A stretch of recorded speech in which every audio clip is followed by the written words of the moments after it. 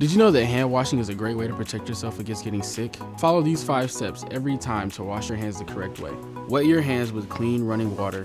Turn off the tap and apply soap. Lather your hands by rubbing them together with the soap. Lather the back of your hands between your fingers and under your nails. Scrub your hands for at least 20 seconds. Rinse your hands well under clean running water. And finally, dry your hands using a clean towel or air dry them. Take it from us, to stay healthy this cold and flu season and all year round, wash your hands.